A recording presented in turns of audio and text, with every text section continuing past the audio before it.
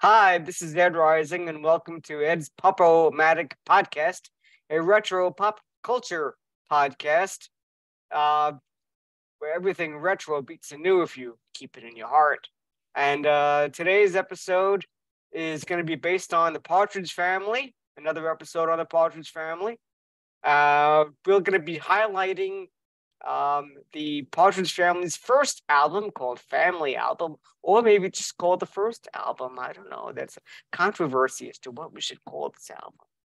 And we have two special guests. We have Gail Bajkowski with us, joining us again. And we have author Jeremy Ray Miller. Johnny. Did I say Jeremy? See, I had Jeremy Bellbrox in my head. So I apologize for that. You need to get him on here. That would be fun, man. That would be fun. And I got Johnny Ray Miller with us today, author of two books. When We Were Singing, which is about the music of the Partridge Family. And we can put it there. There you go. People can see it there.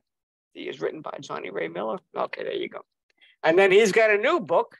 It's called James Cagney Was My Babysitter, which he wrote with Ryan Cassidy. And there it is there. And so I guess we'll get started talking about the books. Could you give us a little overview of the new book?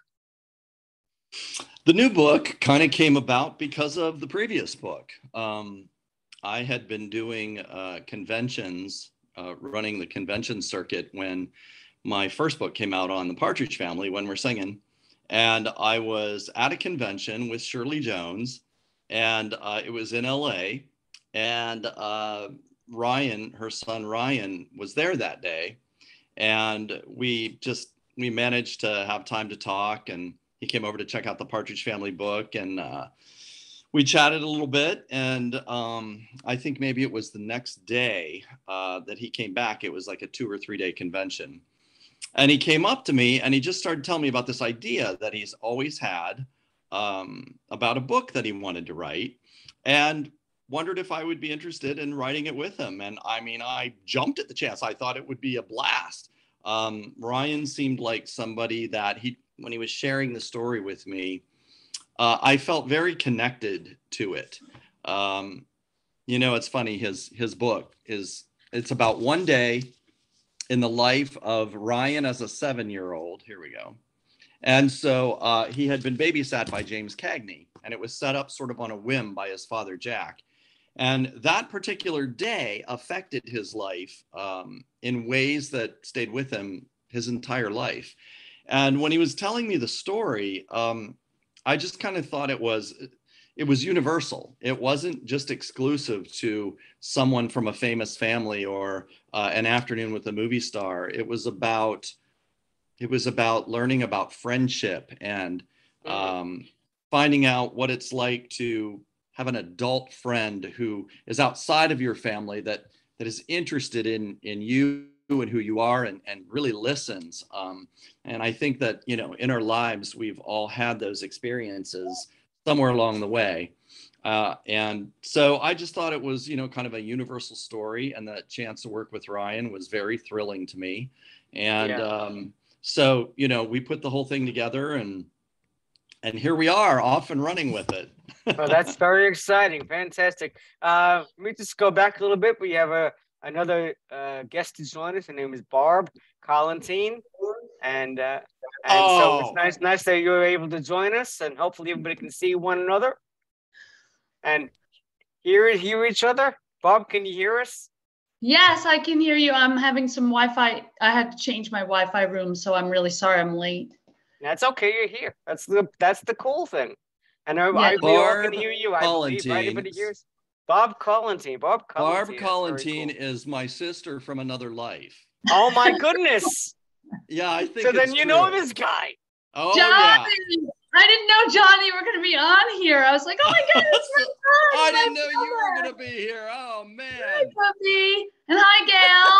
Hi, Barb. Gail, I know your name, and I listened to an earlier podcast. And Ed, I feel like I've known you forever, and I'm so looking forward to this. That's so good that you're here. Yeah, there you go. Great.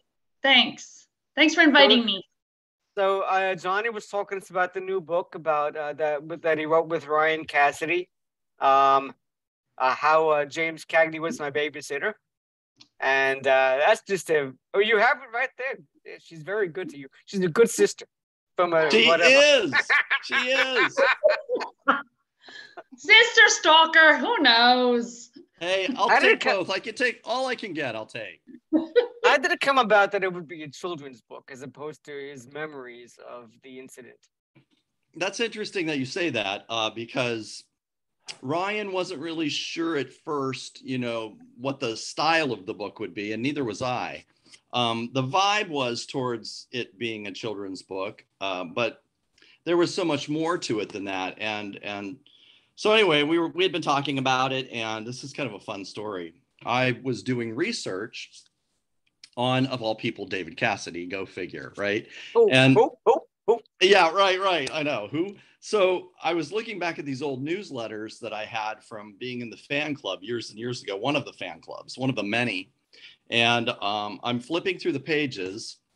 And at the end of the newsletter, now this is from like around 2001-ish, somewhere in there, they would do like a little update on the family and what the other brothers were doing. So Sean is doing this, and Patrick is doing that and that. And the youngest brother, Ryan, is thinking that someday he wants to do a book called James Cagney Was My Babysitter.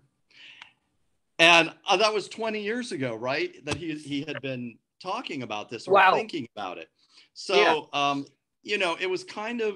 it was really a thrill to help him bring it to life. It was just really a thrill to do that.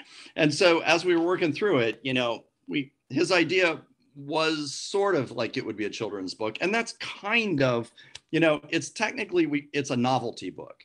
And so what that means is that, it appeals to adults. It's got a little bit of history in it of James Cagney. It's got, a little bit, there's a forward and an afterword from Shirley Jones. She opens the story and closes it. And, it has that feeling of nostalgia for the adult, with some pictures of Shirley and James Cagney and some bio information here and there. Then the middle section is all illustrated and written really to appeal to a child. Right. So, yeah, that's kind of how it all came to be. I really like the idea of the story. And I was wondering if this was something that was more prominent, being that this is a family living in Hollywood. So one day it would have James Cagney be my babysitter. Another time that maybe Jack Cassidy would be the babysitter, or maybe somebody else would come along. Now Katharine Hepburn would stop in, or whatever. was there any kind of idea that this was almost normal, that someone of such Hollywood fame could walk into this job? No, this was it was like a spontaneous thing that happened. Jack and Shirley had been good friends with the Cagneys. And this was, 1973, and Shirley and Jack were separated. And it happened to be on a day where Ryan had planned on spending the afternoon with his father. Well, he had something come up. Something came up. At the last minute. And so he set it up with Cagney at the last minute, kind of, as a quick afterthought, and that's how it happened. But no, Ryan was always, he talks in the book too about how he was very used to being around celebrities, and he didn't really think it was, that unusual. He didn't know when he was really young who James Cagney was. And here he was very interested. Ryan was very interested in tap dancing at that time and fascinated with old Hollywood. And he had a collection of old movie posters. And so when his dad started telling him about who he was, he had a vision in his head about who he was going to meet that day. He's a tough guy. Right. So, and, tap dancer from Yankee Doodle Dandy. Yeah. So, who he met was a lovely old man who was retired and like a grandfather almost type figure. And having that experience for him, just a lot of things happened that day in his mind about who people are and the relationships that you can have with adults as you're growing into that age, and realizing a little bit more about what the image that he had created, his own image in his mind on the drive over there, and only to discover this guy was a lot like him, a very kind of sensitive and quiet and interested in animals, interested in storytelling. He had this little display above his fireplace of these little puppet-like figurines that Ryan was really fascinated with, because they reminded him of Rumpelstiltskin. And Ryan was always into collecting little gnomes and figurines like that, little Irish figurines, as they come from Irish descent. So there was just a lot of, I think there was just a lot of bonding that day. And he walked out of there feeling, like a little boy who had a friend, and that age didn't matter.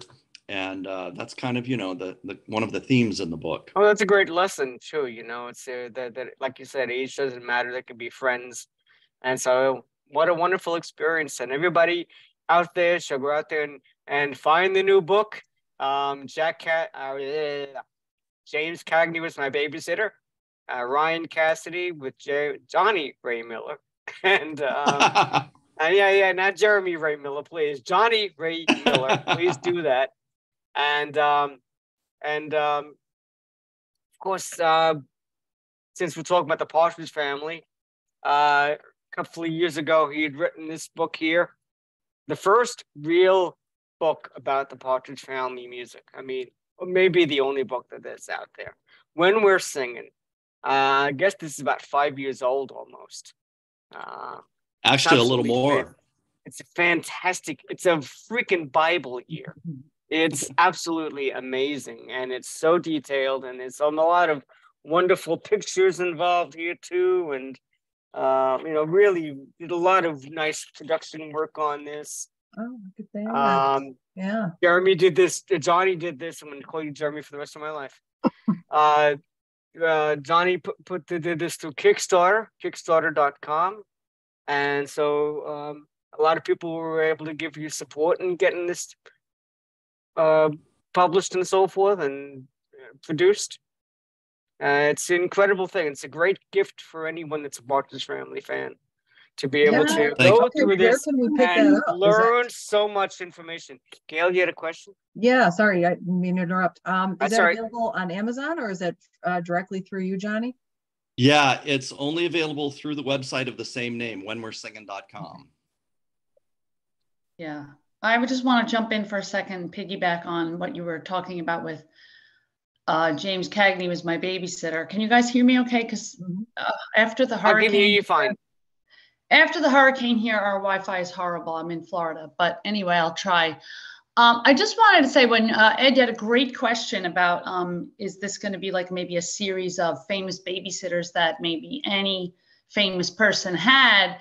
I'm sure there's more of them, and I think what Johnny was saying is now, and he said it was just the spontaneous decision. Something came up to have James Cagney babysit Ryan because they were in a pinch, if I'm remembering correctly, and from the story and talking to you, Johnny, about the book.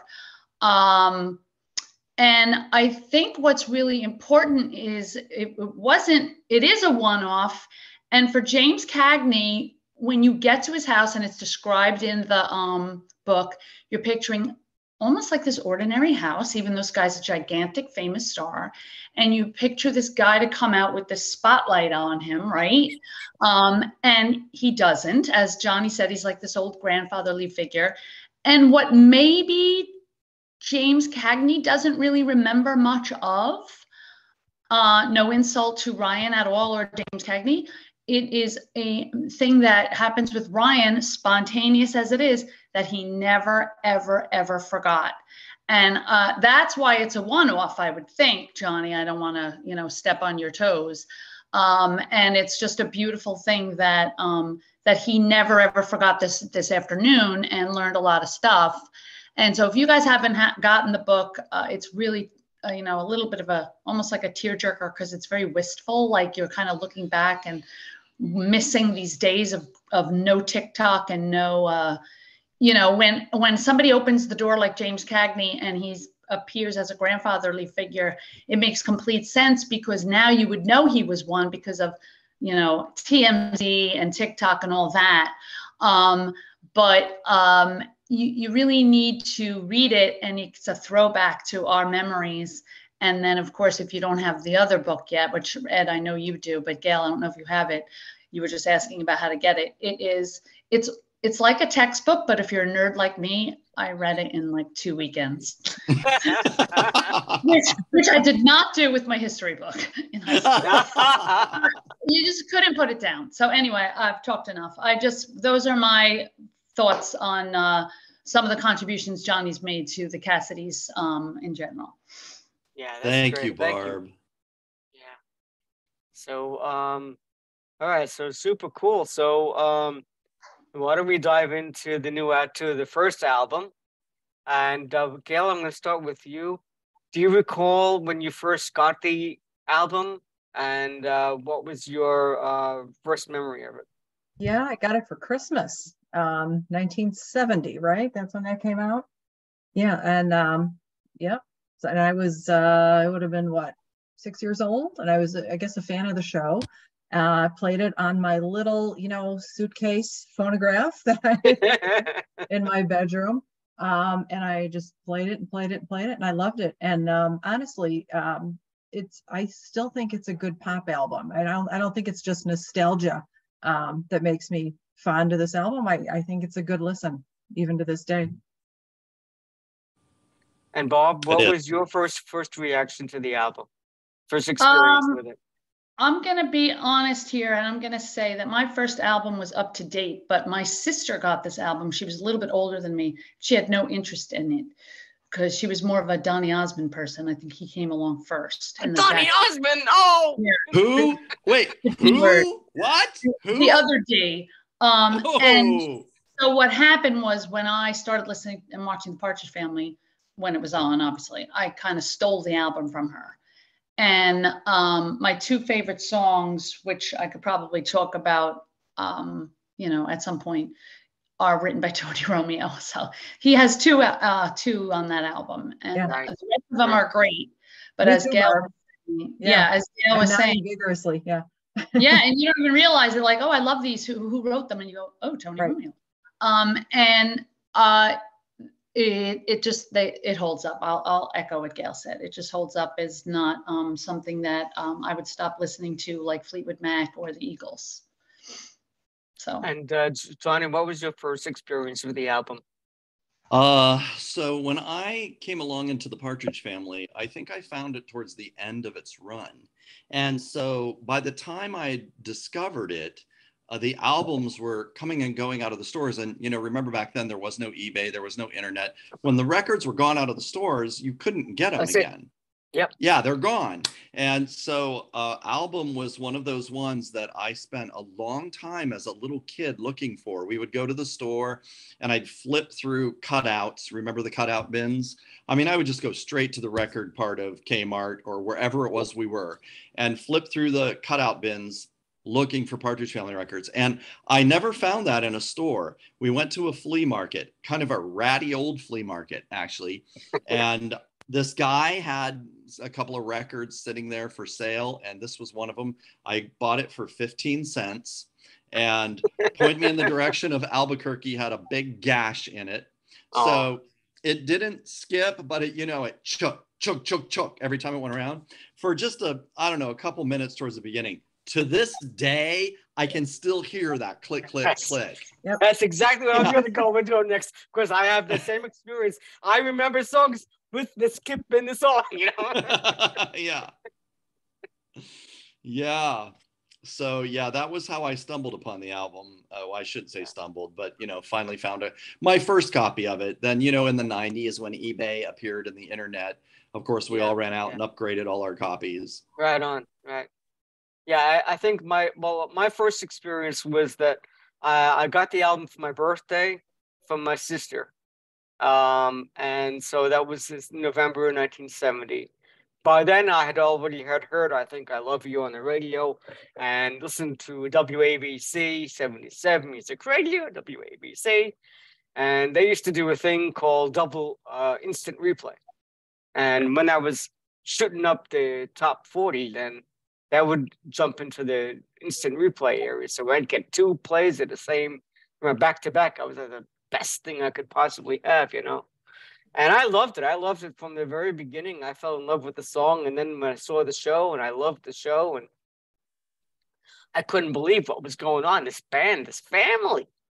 And they'd go out and they'd play together. And I thought it was the greatest idea ever to come up. And I loved the first album, you know. I agree with Gail. It's a very, very strong pop album. A lot of very well-written songs. And what's, of course, unique about that album is that it's really outside of the Christmas record, it's more focused on the backing singers, Ron Hicklin, John Baylor, and Tom Baylor, and Jackie Ward, with some help from Shirley Jones sourced in there somewhere. And David Cassidy takes a back seat for the most part of the album, but he does have the lead on several songs. But it's more of a group attempt, I think, at a group sound. Is it true? I'm sorry, I don't mean to interrupt, Ed. Was the series, I think, or a lot of the tracks were already selected, maybe even recorded before the series was fully cast? Is that correct? Because I thought they hadn't cast David yet. They weren't sure they were going to have a singer. I could tell you this. None of the music, the cast was chosen by then. Okay. They put it together with a cast, and the original idea was nobody was going to sing, except for Shirley Jones had the option if she wanted to be on the records and be part of the background vocals and even have solos once in a while. She had that option because she was the only celebrity. She was only the only established actress on the show. So when they put it together and they sold the pilot, a guy by the name of Shorty Rogers was in charge of the music then. And he didn't want to stay with it. He didn't want to do the albums. He didn't want to try to produce that many albums that quickly. He was more of a jazz musician, kind of a guy, a very laid back personality. He stayed with the show and he did the incidental music. You'll see his name credited all around the Partridge Family. So Wes Farrell was sniffing around for something like this. Wes Farrell had already produced a couple of records, and he wanted to produce a TV family show with music in it for records. And so when he heard about this, I mean, he was there quickly. Wes Farrell was a New Yorker. He was aggressive. He was like, hey, you want hit records? Hire me. Like, that was his personality. So he went after it. And sure enough, they gave it to him. So when he came into the picture, he redesigned the sound a little bit from what the original vision was. And the original vision was created by John Baylor, which was that it was going to be very harmonic in sound. He had listened to a bunch of pop records for several, just isolated himself, he says, in his bedroom, listened to music like crazy, then shut it all down, and then came up with the sound. And he said that the sound was sort of a morphing of the Cowsills sound, the Mamas and the Papas, and the Osmonds. And so he put together, this sort of harmonic sound for it all. And originally, when they shot the pilot, I think they had like 8 singers come in and do those songs for the pilot that were all harmonic. Right. Yeah, but when Wes Farrell came on board, Wes Farrell wanted less singers like that. He wanted less of a choral sound because he didn't think that it matched the image of a family. So they cut it down to 4, and he spotted right away that David Cassidy had that it factor. And he's like, hey, can that guy sing? Meanwhile, David Cassidy was feeling, like, I feel dumb lip syncing. And, I've been in some high school bands and I could sing. Do you think they'd let me? He goes to the producer, Bob Claver, and says, do you think they'd let me audition? And Bob Claver's take on it was, what took you so long? So, they both had the same idea. You hear different stories about who went to who first, but they came together, and then, David Cassidy, it was pretty clear what was going to happen there. And I think this first album, this is my take on the first album. There was a lot of experimentation going on. They didn't know what to expect. They didn't know if it was the show was going to be a hit, if the music was going to catch on. Nobody had any idea. Was it going to just be fluff that would, be a quick sell and forgotten? And so, Wes Farrell was pretty determined to have good music, good hits. If you listen to the album, you notice that like there's no weak song on any Partridge Family album. We can sit forever and talk about, oh, this is my favorite one, or this one is my least favorite one. I got the Cannonball song. Yeah, they're all like tight, they're all like really tightly well put together songs, whether you like this song or that song. But that was, a lot of Wes Farrell's doing, and Wes Farrell was smart enough to surround himself with the best in the business.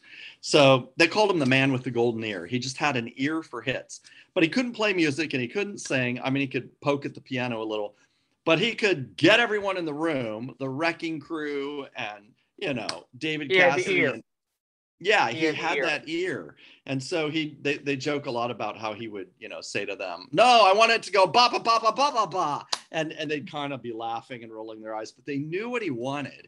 And so I think on this album, there was a lot of experimentation on Wes Farrell's part. I think that's why you see, because by the time the album came out, David Cassidy was there for the first session, not for the pilot, but once they went into sessions to make albums, the pilot was shot and the music was recorded in December of '69. It was sold in early 1970, and I think it was March maybe that they, got the deal together for the records. And I think then it's May. It's in my book. The first recording I think in session. October is when they released the actual album. Yeah. So it was a few weeks after the album was released. July, August. Actually, yeah, it was actually available the week of the pilot, but it wasn't selling, and stores weren't picking it up. So it was sitting in the distribution centers, and Wes Farrell's having a panic fit because, they printed these albums and no one's playing it. And then when the show debuted, it starts to move, and it started to move very quickly at that point. Yeah. So yeah, let me ask you two questions. Number one of the things about the sound of the album, not so much the first album, but the harpsichord. Now, was the harpsichord something that Wes Farrell came up with and decided that was going to be one of the bass instruments that we were going to use? Wes Farrell does claim that, that was his idea, and that, he thought it was just something different and it fit the image. I would probably bet that if it was his idea, it was nurtured by these guys that were the Wrecking Crew that put this music together, and John Baylor, because they really had their finger on the pulse at that time. And these guys were so good. They literally, like the opening hooks of all the songs, they would, Wes Farrell would get all the musicians together to do the tracks. And these musicians, before they'd even get started, they would work together and they come up with these hooks, and they just play a little something, and that they'd, kind of feel it out, how musicians do, and then pitch it to Wes. And they liked to pitch it to Wes before Wes came to them and told them what to do. So a lot of those opening hooks were thought up by the actual musicians themselves. Wow.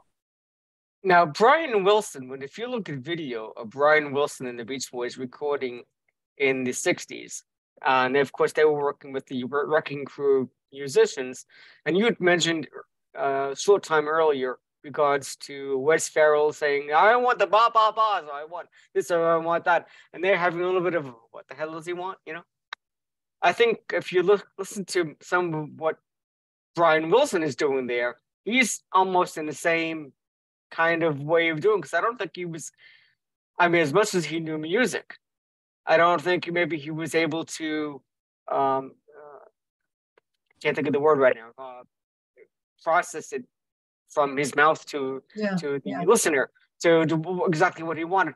And the Beatles were also in the same manner.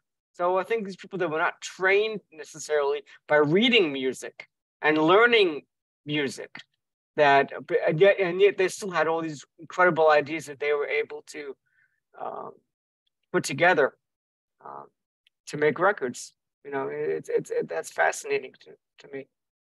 Isn't it amazing how, these really talented musicians and singers, no matter how much school you take, or no matter how much, how many lessons you take to play an instrument or whatever, there's still this innate thing that's there. And, they have this thing within them where they can hear a song in their head, or they just somehow know how to make it work. I mean, somebody may teach them the notes and, the fingerings and all of that, but they have an innate natural sense that they're prone towards making magic, with music. Yeah. It's Right like, on. it's definitely a gift that you can't be taught, I think. Right on. Okay, so let's move on to the first track on the album is Brand New Me, which I've always liked. I always thought it was a very strong song. I thought David's lead vocal on that was very strong. And the one thing I like about David's vocals on these early albums, particularly the first two records, is that there's an earnest in his voice. That he's trying very hard to express something that means something to him. I get that. It's very genuine kind of a thing. And that's something I like very much about Brand New Me as a song. Bob, what would you think of Brand New Me? I love it. It takes me back to when I, first heard it, as I think a lot of people first, when they listen to these songs, even currently, they go back, but then they listen, really, and realize why they're still listening. This is one that I feel like if David wasn't even in it, it would have been like maybe a top 40 hit if it was on like Ed, you sound like you were from the New York area like I was. So WABC, like when you said that instant replay, I knew exactly what you're talking about. It would be on like, I don't know, like one of those AM stations. He's not on a lot. There's like two that he's not on, I think, on this album. And I think that they even stand on their own without him. But I think that the thing that I always notice the most when I re-listen, and it doesn't bother me, but it's just like, that is just so strange, is that it's not his actual voice. It's still sped up a teeny bit. And so that is something that until you get to Sound Magazine, I believe, you're not really hearing David Cassidy. If I can say that, and without any disrespect, but I still love them. Like I love Bandala. Like I love that song. I don't mean to skip. Great song. I don't mean to skip Brand New Me, but Brand New Me, I love. It's the first one on the album, obviously, and like I said, I think it's there for maybe some parents, because it's got that older feel to me. It's not like Albuquerque. It's not like and To Be Lovers. That one doesn't have David on it. That to me is a little bit more like I love it, but I don't think he's on it. It's a little bit more like my dad and my mom would listen. He's got the middle eighth in the song. Yeah. So, but I love Brand New Me, and like I said, I think it's a perfect choice to start the album because it's slow, but it's like poppy, but then you get into the next one and the next bunch that are a journey of a different sound. And I think, like you said, that Wes was experimenting. I think that was your point, Johnny. And you could see that by all the different artists that were the writers of these different songs. Yeah. You can see the experimentation going on because you got, Barry Mann, Cynthia Whale, if I'm pronouncing her name correctly. You've got Wes Farrell's all over this thing. And, I think it's like maybe 3 songs he's not in. So, yeah, they were all over the place. But, boy, they were all over the place in a good way because it's jackpot. And even the cover of the album, to me, it's so with the family. It's classic, yeah. It just says, this is what you're getting. It's great. I love it. Brand New Me is perfect start. This is what you're getting. So, I love it. That was my impression. Gail, you want to go into point me in the direction of Albuquerque? Do you want to make a comment on Brand New Me? Both. Yeah, I think Brand New Me is a great side one opener. I think, like you were saying, Barb, it is a little less poppy than some of the other tunes, and it's a real interesting choice, I think, for an opener. You start to listen to this album and think, oh, what is this going to be? And it's yeah, again, like most of them, it's or you were saying, Johnny, it's got that hooky open. I think it grabs you from the beginning, and then the transition into Albuquerque is interesting because Albuquerque's a lot more upbeat. It's poppier, I think. I find it it's an interesting subject matter too. The idea of a runaway and a hitchhiker, which is something that was in the news a lot. I think in the early '70s, so kind of contemporaneous, I guess. Definitely. Let's see. I'm trying to look at. I did make some notes. Oh, that's another Tony Romeo song. Barb, you mentioned him earlier as a composer, and he is one of my favorites too. He wrote, I think I Love You, and then a couple other things on later albums that have always stood out to me as some of my favorites.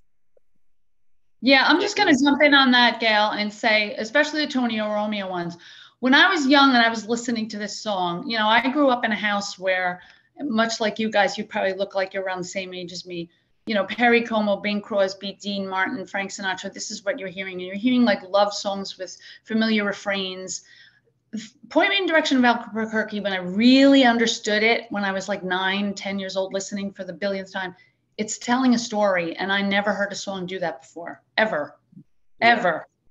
And a lot of Tony Romeo songs do that. They tell a story with a beginning, middle, and an ending. I mean, I Think I Love You, I think is very traditional in terms of like opening verse, the bridge, the vamp at the end, whatever you want to call it. But this is the first time my 9-year-old little self heard a story because country music is all stories and songs, but I didn't listen to country music. I was from New York. And it really stood out to me as I never forgot that. I didn't realize that you could do that. And so that's the first time I really saw his name, because it just made an impact on me. Like he was the author of the story. Like you would read a book like Little House on the Prairie, who wrote this? And I was only 9, and it was very impactful. Gail, did you find it when you were looking at the albums that you were drawn to who wrote the songs or who played on the song so much? Yeah, even as a kid, I was interested in the composers.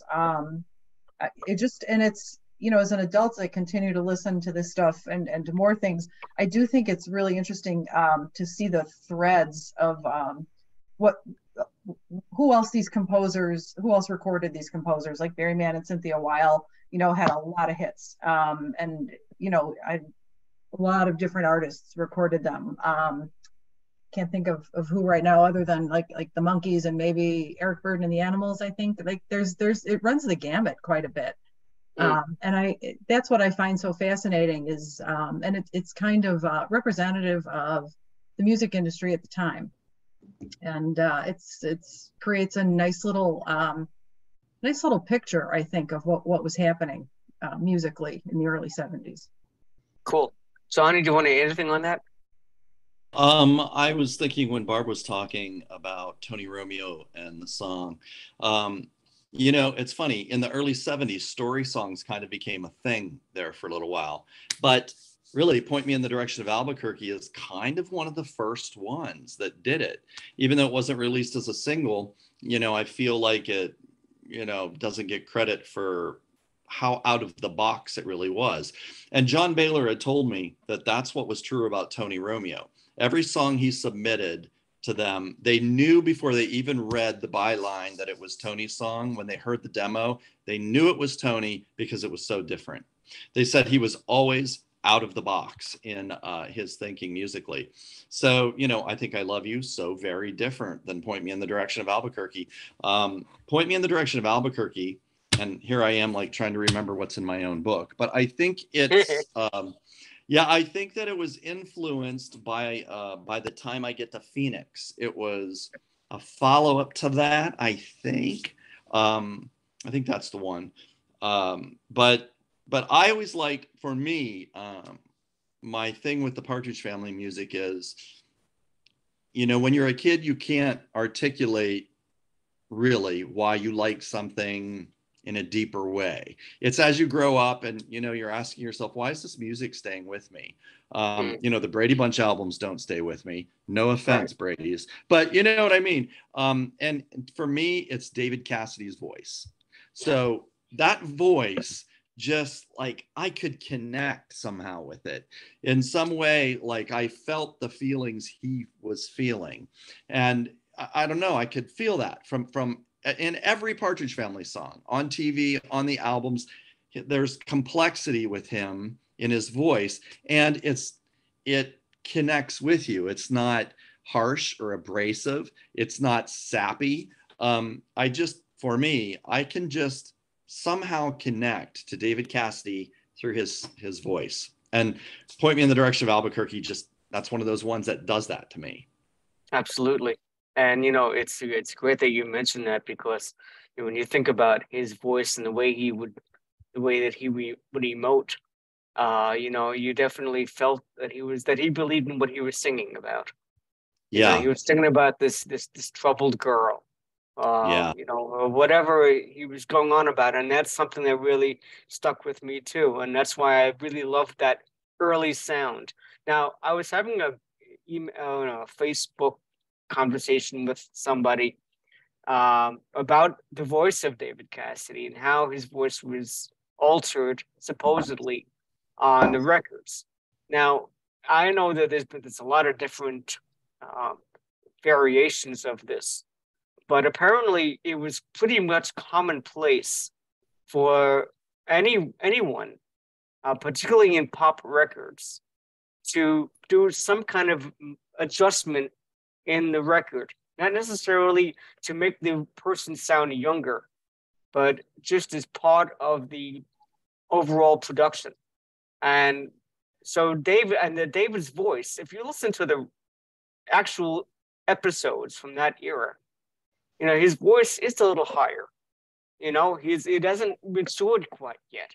And so there was some adjustment just on the basis of the regular processing of the recording.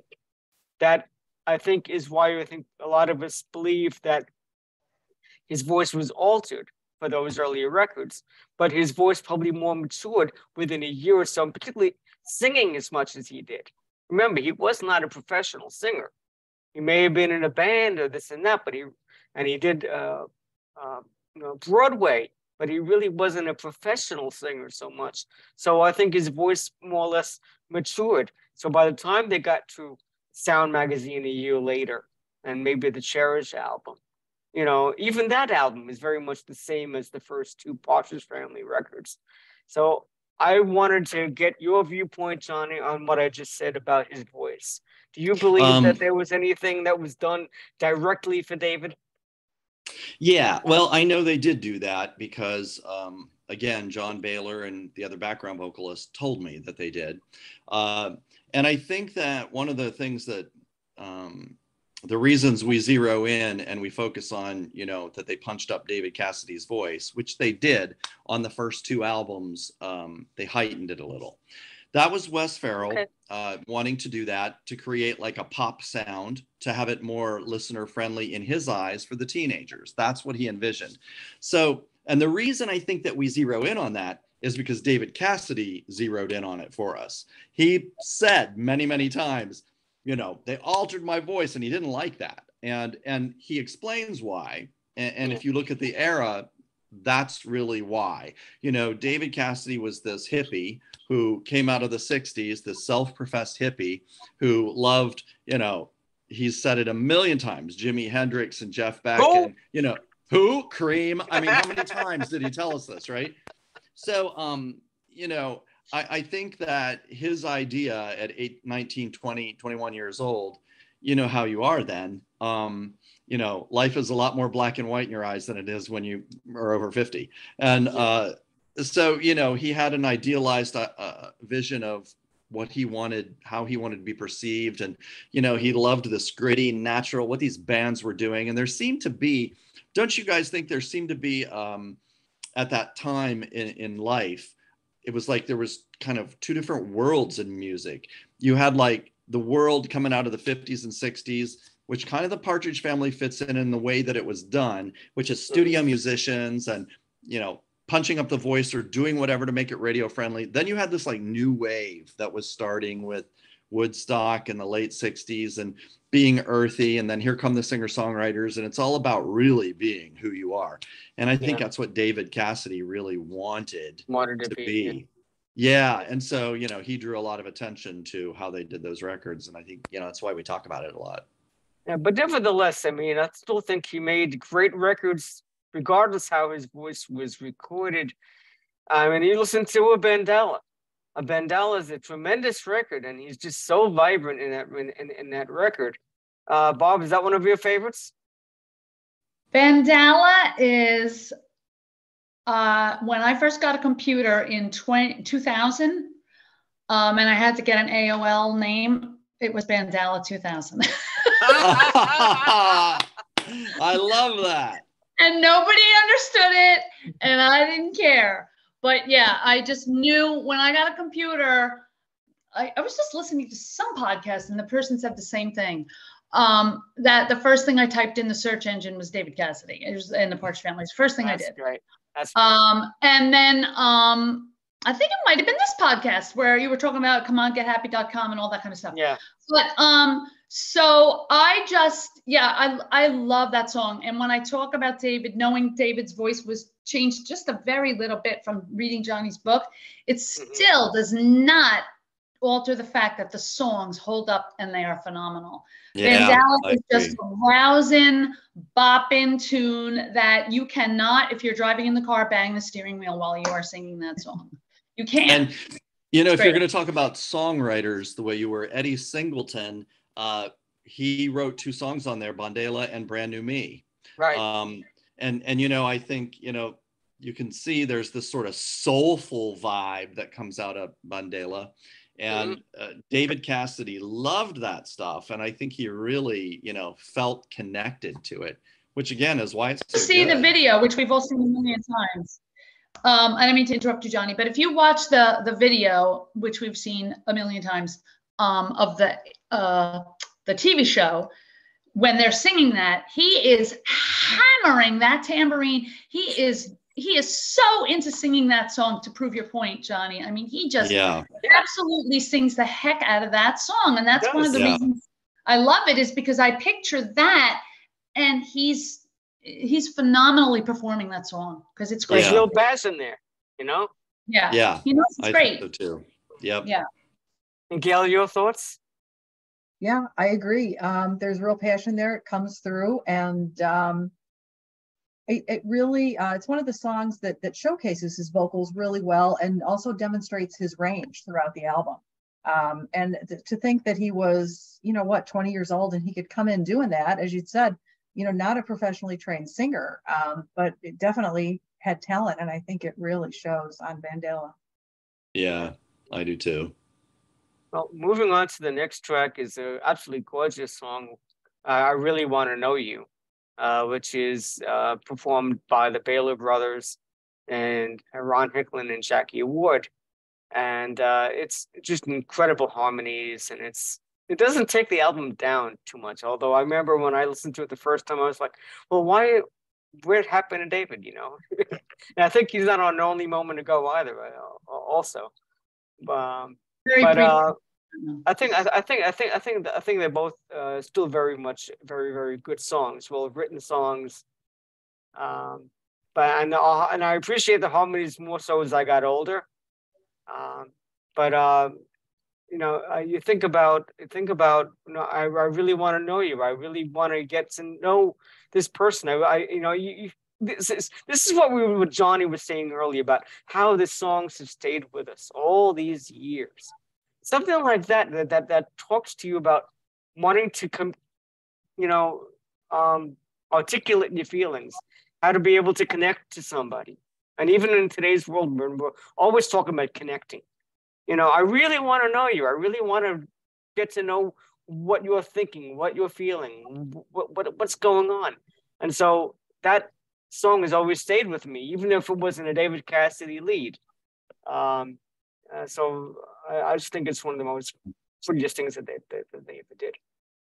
One of the things that I find most interesting about I Really Want to Know You is that, so the Partridge Family was heavily influenced by the Cowsills when John Baylor was putting the sound together. In fact, they even went to visit the Cowsills at one point to see if potentially, the show would be starring them, about them. And it was an idea that came and went kind of quickly when they realized that, the Cowsills were not actors. So I find it so interesting, though, like this experimentation thing. This was a Cowsills cover. I Really Want to Know You had just been recorded by the Cowsills. Okay. Yeah.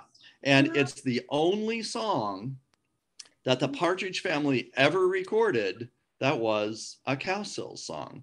So I find it very interesting on this album. I think it was experimentation. Like, okay, this is, we thought about the Cowsills, we thought about blended harmonies. Maybe it'll be this song that is the sound for the Partridge Family. Maybe this will be what the hits will sound like. So again, wide range of stuff going on this album. Right. So now we move on to one of the most well-known songs on the album, "I Can Feel Your Heartbeat." Tremendous song. And you know what? It's funny because I watched the TV episode when they're performing it, and I've listened to the record through the years, and I'm just gonna make an observation that I came to me as an older person, but it just seems to me that Shirley Jones is having too much of a good time singing this song with the kids.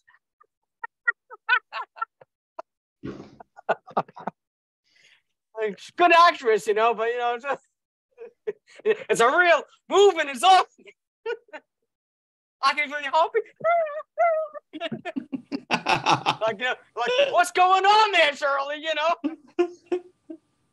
I always kind of envision that scene, like, whoever the director was going, "Shirley, we need more enthusiasm," and and she maybe, she's like, "All right, I'm gonna give it to him," That's kind of what I always envision. Oh, what she's having, Good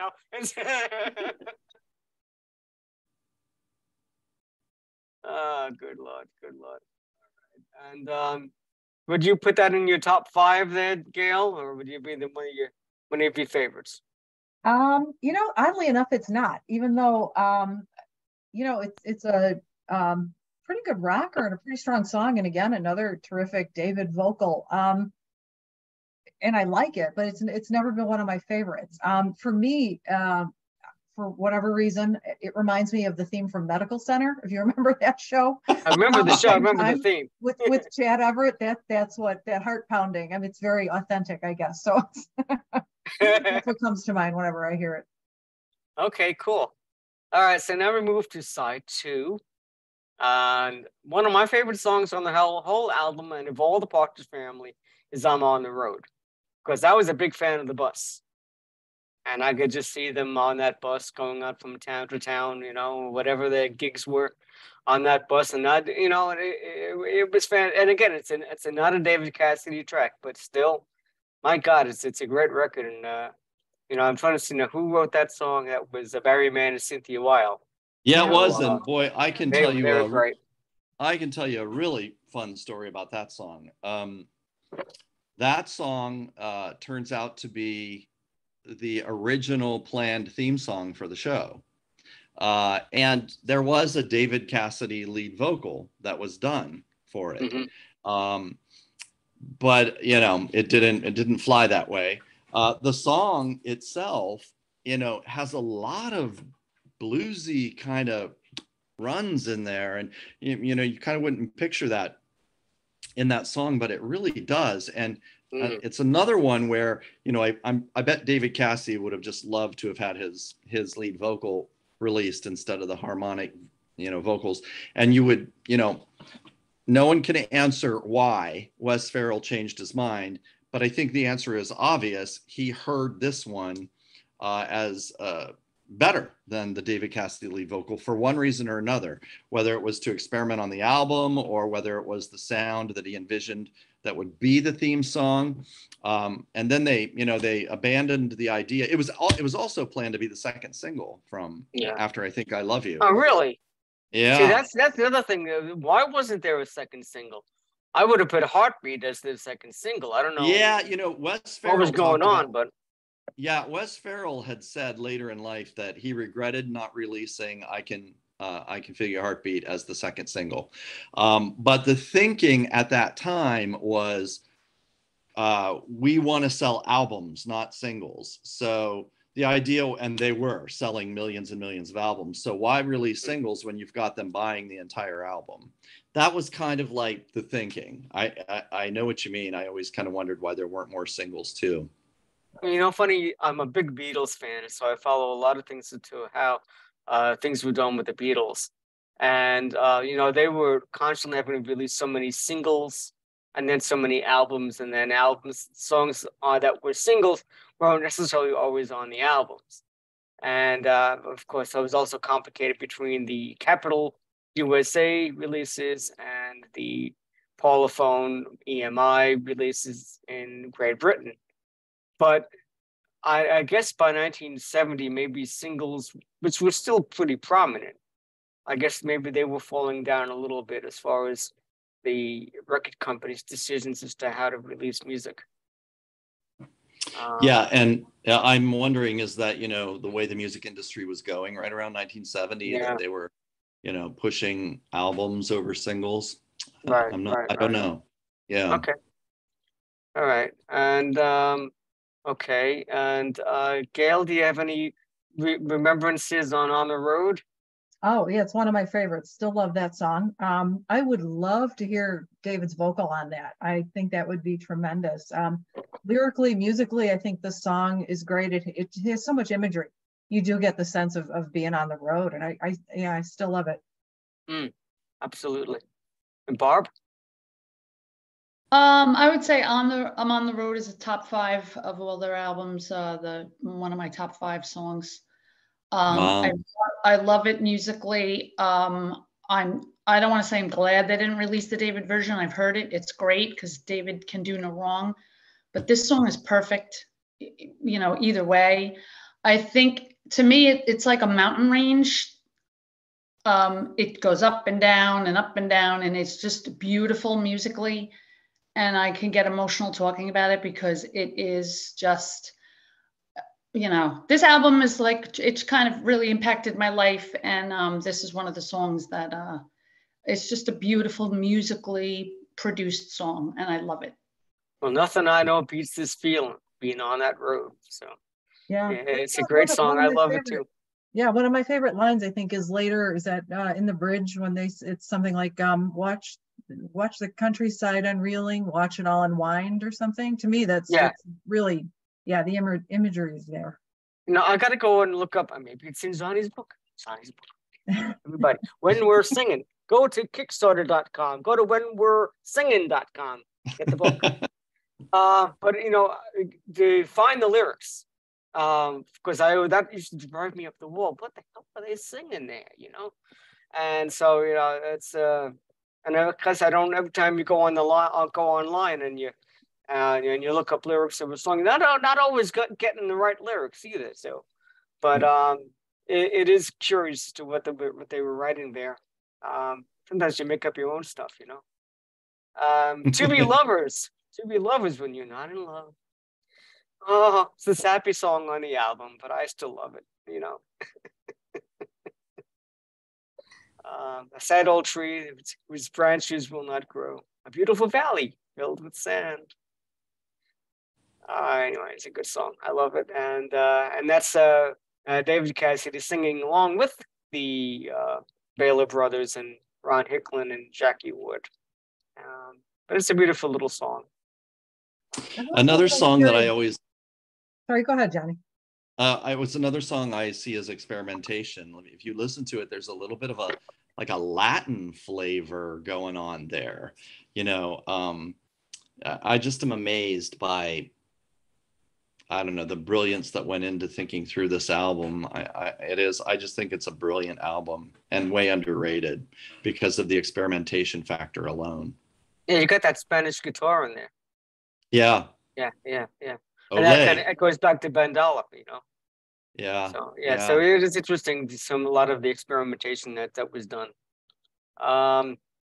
Okay, now the next track on the album happens to be one of my particular. Now we're moving to the big three. One of my favorite songs that they ever did is "Somebody Wants to Love You." I think that should have been a hit single. It was a brilliant song. I love it. Again, you have to remember now, I'm 9 years old, right? 9, 10 years old. And every week I had a different crush on a different girl. you know, in school, you know, so somebody wants to love you, and there's Eddie Rising, yeah. So I'm always embarrassing myself left and right with girls in school, and one of my favorites stories about me. No, I don't mind sharing this with the world. What the hell? You're gonna find out about me anyway. So, I had a crush on a teacher. She was a teacher's aide. And so we had a class party towards the end of the year. And so everybody bought a record, whatever. We had a record player going on. So, of course, I bring the Partridge Family album. We're playing that song. Now, that song comes on the thing there, and I jump on top of a desk. And I start singing, somebody wants to love you. And I'm pointing right at, oh, God almighty. I had no edit button back in the day. I still don't think I have an edit button. But, okay. You know, if we're going to start telling embarrassing stories, I'm going to. Oh, good. Let's do it. So I have a background in the theater. You know, I worked in the theater for a long time, and I did some summer stock. And I once sang that song as an audition song. A cappella, no less. A cappella, wow, it's challenging. Yeah, but the punchline is I didn't get the part. Oh, no. But I love that song too. You know, yeah, it's a great song. You know, it's just one of those songs you can just belt out, and it's really direct, and it's just really expressive. Mike Appel and Jim Creticos wrote that song, and they had it before the Partridge Family, and wasn't so sure it would be right for David Cassidy. And Wes Farrell heard it, and he said, "I want that song," and boom, that's how that one happened. Cool. Gail, did anybody sing that song to you? No. Sorry to say. Gail, I'll sing that song to you. We'll sing it to you. We'll sing it to both of you. Somebody wants to love you. Oh boy, it's great. All right, and now I guess we move on to the song, the number one song of all time in the Partridge Family annals, as far as I'm concerned. It's "I Think I Love You." Right on, baby. Bob, would you like to share your experiences with "I Think I Love You"? Well, I can remember this embarrassing stories. And I'm going to say second grade, we had a grab bag at Christmas, and everybody brought in their little gifts, and the teacher put it in a bag, you know, and somebody had the "I Think I Love You" single that they brought, and they wrapped it so you could see that it was what it was, and it couldn't fit in the bag with all the other, so it's stuck on the top. So the person that got to pick first took that single, and it wasn't me. But you know, I don't know what to say about this song. It is the Partridge Family song that everybody knows. You just shove a microphone in somebody's face and you sing the first line, and they come up with the rest. I mean, it just makes the Partridge Family most recognizable, besides the bus, in my opinion. I would say also that one of my favorite memories is probably from about, I think you were there, Johnny, in King Neptune's or something. And we were doing the bench ceremony. You were there, Johnny, with your books. And yeah. And 45 RPM was playing songs. And, yes. And they started playing "I Think I Love You," and you've got about 60 women and a handful of very patient husbands sitting by. And they cue this song up, and they start playing it, and we are going nuts, singing and dancing with each other, singing at the top of our lungs. I remember, and I just remember thinking, I have never sung this song in a room full of other people. I've only sung it when I was vacuuming, when I was like 20 or 30 and still listening. And I was like, nobody else that I knew was still listening. You certainly, when you were going to bars and when you're 25, 30, they weren't playing the Partridge Family. That was 15 years earlier. So, and they wouldn't have played it anyway. They were playing Jimi Hendrix and Cream, you know, what David was listening.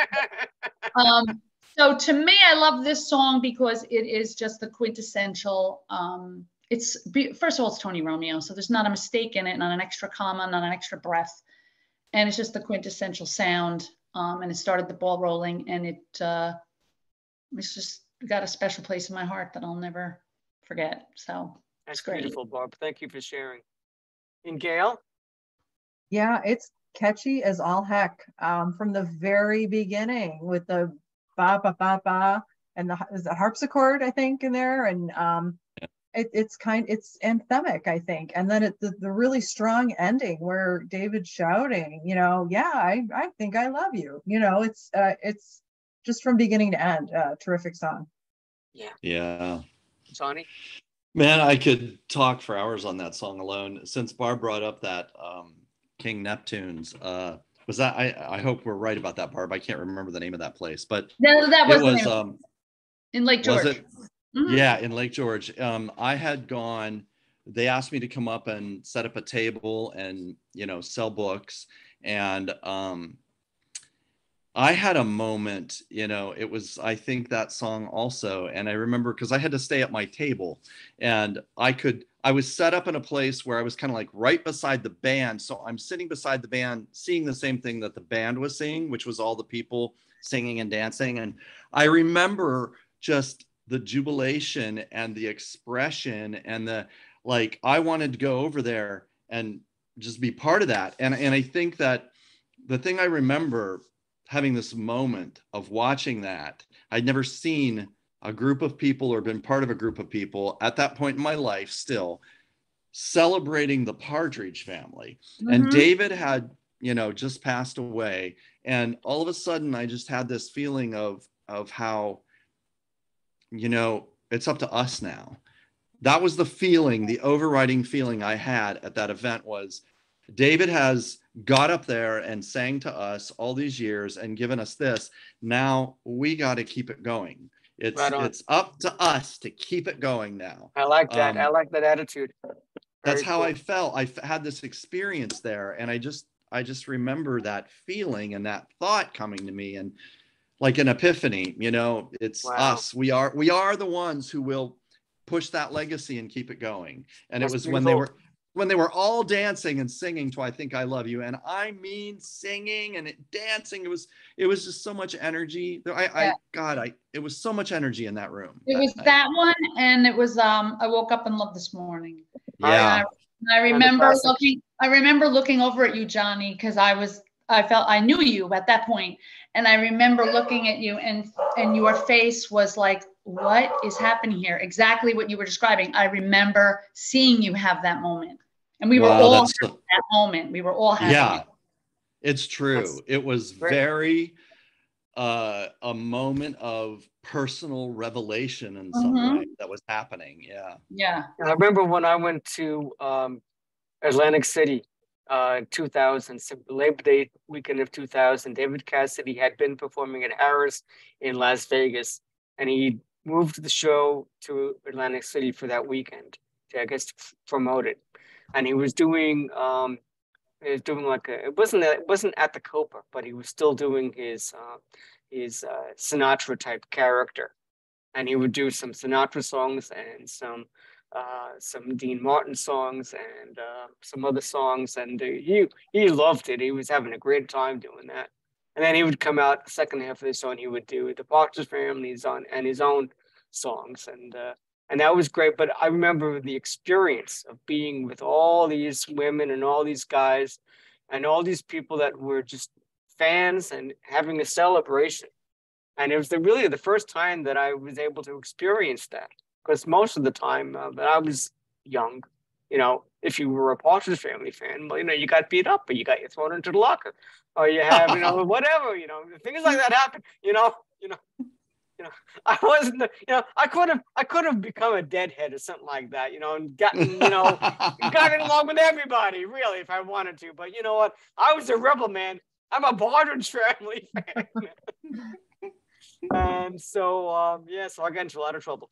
But anyway, it was a great experience, and similar to, I think, to what you and Johnny and Bob had experienced. And the thing with I Think I Love You is that, in my personal opinion, I think it's one of the top singles ever released by anybody. It is right up there with I Want to Hold Your Hand. It is an infectious tune. It is written and produced perfectly, and of course performed brilliantly by David and the Baylor brothers, and Ron Hicklin and Jackie Wood. I mean, it's just a gorgeous song. And I love it so much. And it means something to me. You know, like I said earlier, as a kid, I had a crush on a different girl every other week, or sometimes longer, more than 2 weeks. But but I knew that feeling. You know, I experienced that. You know, as a young person. You know, I'm in love, and what does that mean? What can I say something? What should I do? What is it? What is going on? And so it perfectly articulated how I felt, and so I absolutely adored it. I'm so thankful to who wrote it? Tony Romeo, and Wes Farrell and David Cassidy and the whole team for making that record. It's one of my favorite record of all time. Yeah. That's great. And so the last track on the album is called Singing My Song. And Johnny, you were saying that I'm on the Road could have been a theme song option, but I think Singing My Song could have also been a theme song option. Well, the woman who wrote Singing My Song, Diane Hildebrand, is credited for the song When We're Singing, which we all know was the original first season theme song of the Partridge Family. The whole reason I titled my book was a little rebellious in my part. Everybody said, oh, you know, it's got to be Come On, Get Happy. Well, no, the first theme song was When We're Singing. Different lyrics, same music, but Diane Hildebrand wrote Singing My Song then, and she wrote that kind of for herself, kind of as an expression of how she always wanted to just burst out and sing her own song. She had done a lot of studio writing and was one of the only female songwriters that were signed from that Brill Building era. And so Singing My Song was a very special song to her. Yeah. Well, I love the da-da-dum, da-da-dum, da-da-da-da-da-dum, da-da-dum, da-da-dum. I mean, everybody in the world would love to sing that, you know. So yeah. And that could have been another single. I mean, if they really wanted to push out singles, that was a B-side, I think, to I Think I Love You. But you know, it's funny that you bring up the dum dum. When I was talking to Diane Hildebrand and getting to know her for the book, she told me she had a solo album. And so I went looking for the solo album, and I think I bought it on eBay. And I listened through it because I was listening for signs of, you know, her personality in the song. And there's a song in there where she does another one of those types of things where, you know, it's boop-de-boop-de bop-de-bop or whatever it is. But she does it for, you know, quite a while in there. And I thought, you know, wow, this is, you know, she really is in that song. It really is her song, you know, untouched by anyone. Yeah. And Gail, your thoughts? Yeah, I think it's a terrific album closer, up tempo, and kind of bookends, I think, the album really well. You know, talking about theme songs, why isn't the theme song on this album? Johnny, do you have any idea? I don't know. Other than, here's what I could tell you, is that the original planned theme song was On the Road, and they were trying to replicate what the Monkees did. So the Monkees had a hit, and they had, you know, Hey, Hey, We're the Monkees was also a single, was also on that first album. So I think the attempt was there to copycat, and the press release did go out, and it ran in the trades that the first single was I Think I Love You. It would be followed up by the second single, On the Road, which is also the planned theme song. So I think that was the plan. But, you know, whatever happened there, I don't know. We can only speculate. Yeah. Right. Isn't it wonderful? 50 some odd years later, you know, we still care so passionately about this music. Yeah, that's because it's good music. You know, right? It's good music, right? Yeah. I mean, that's why everybody loves the Beatles and everybody loves whatever it is that's lived on, because it's good music. And, you know, we're still trying to strip away this image that people laugh at and show the world. Look at the music and listen to the music.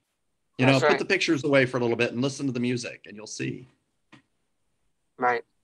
I think that the marketing for the Partridge Family records was a hindrance, certainly a hindrance, and I think saturation.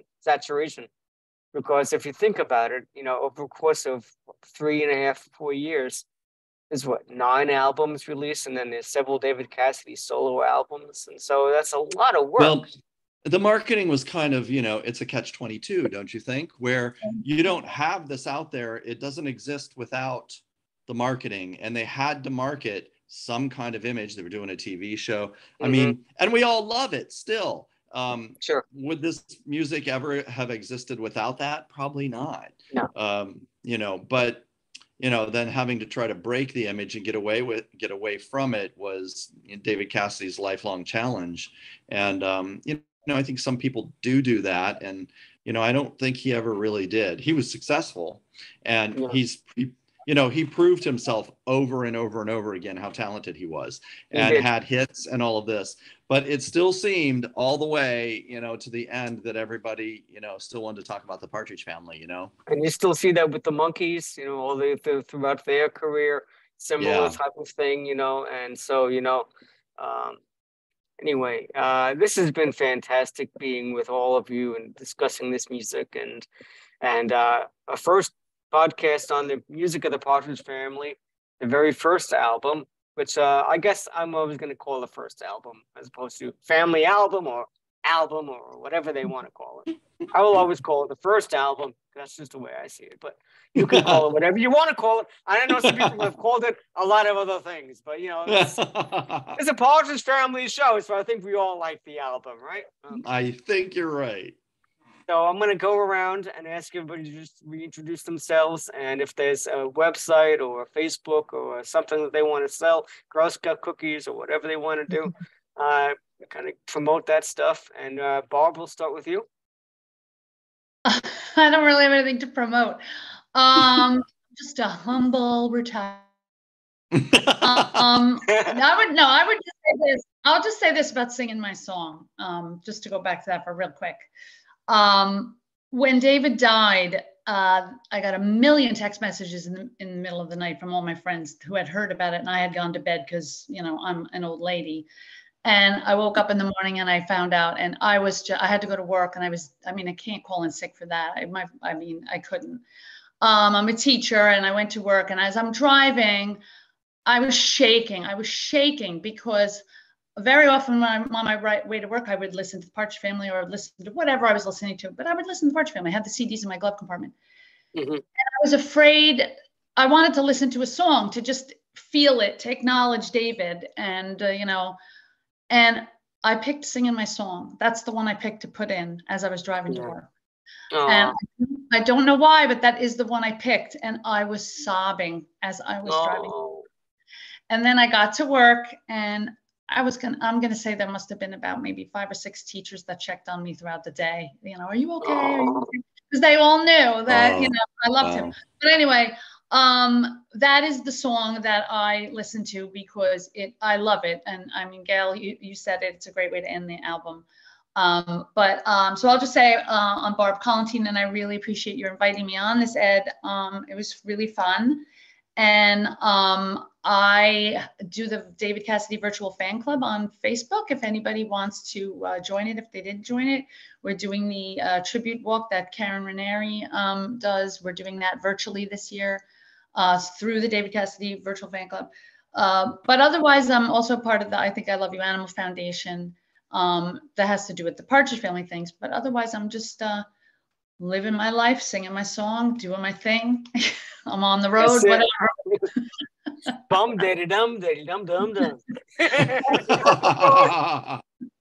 Okay, Barb. Thank you, Ed. Gail. Yeah, I'm on Facebook. I'm a 60s and 70s pop culture fan, so you can find me on there on any page that follows any of that type of stuff. Cool, excellent.